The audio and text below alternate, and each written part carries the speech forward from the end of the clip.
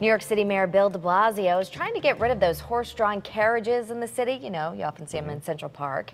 He's trying to replace those horse and buggies with vintage electric cars. Actor Liam Neeson says that's nonsense, and a lot of you agree, too. Here is tonight's Voice of the People.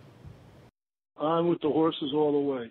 It's a treasured memory that I have of the many times I've used them, and it should remain as such. I think it's appalling that we can never have anything in this country with tradition. That is a traditional thing for people from other countries coming to New York City and enjoying to take a buggy ride around Central Park. As long as the horses are being treated fairly and good, they should keep it. It's a tradition of New York. People really enjoy it.